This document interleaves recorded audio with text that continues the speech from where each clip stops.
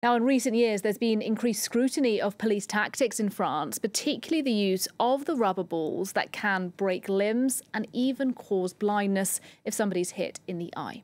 Well, France 24's Shirli Sitbon has been looking into the issue and she joins me now. Shirli, first of all, tell us more about these large rubber balls or bullets, depending on how we translate them. How do they work and what the risks are? Well, we can see images of how they're being used and how they're being displayed also in some police offices. Basically, yes, the rubber bullets that are supposed to be shot from afar. Officially, French police, French gendarmerie, they're not supposed to use them unless they're at risk, at threat, unless somebody is in imminent danger.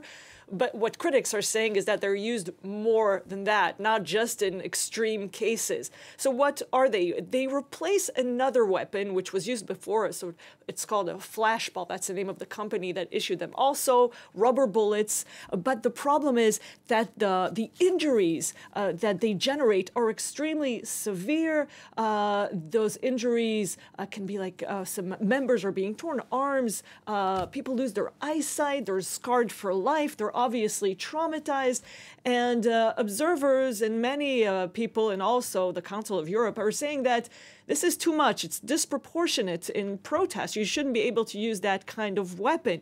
And we've seen this being used more and more. You've said dozens of cases of people being scarred for life. Another thing that is also put forward is the fact that they're not precise at all. Yeah, we can see some images here when they're being used and people who were injured.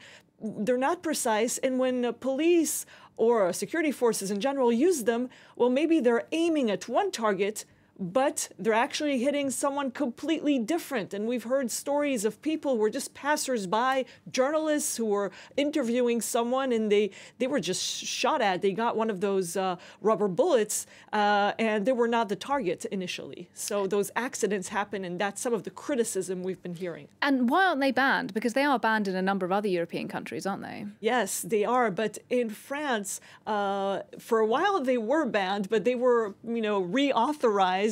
And the government and the parliament as well decided to authorize them because they said sometimes the situation is too extreme, too violent, too brutal for police, and in order to restore calm and security, they need to use extreme measures, but only when it's really necessary.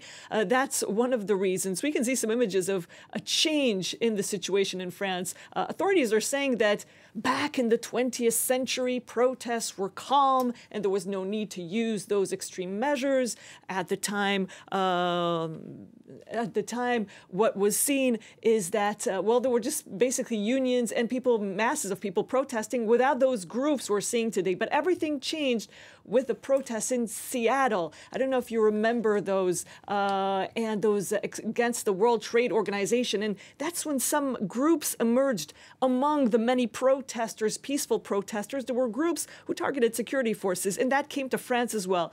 And since the 21st century, in recent years, there were more and more of those groups that interfered with legitimate protests. And that's why security forces just brought in all of these tougher measures, which many have been criticizing. And as you've said, in other countries where they're not always used, there are other methods. And opponents, Shirley, of these rubber bullets will say, look, we're not really criticizing, or in most cases, we're not criticizing the officers themselves for using these. We're rather criticizing the kind of security political environment that allows them to be used.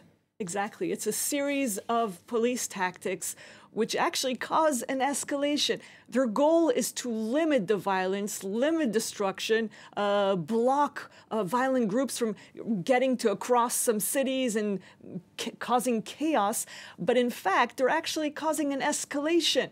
That's what some critics have been saying. And they point to other countries, in Northern Europe mainly, where there's a greater focus in training of police and security forces into de-escalation, into talking and trying to persuade protesters. It's not not easy, of course, but there are tactics, and apparently they're not used as much in France. So critics have been saying that maybe the French officials who have thought about how they can stop this cycle of violence, well, if they can look into that direction and try to modify, of course, police have to protect themselves, and sometimes the situation is violent, but they have to widen their range and find other solutions, because this just can't happen in every protest.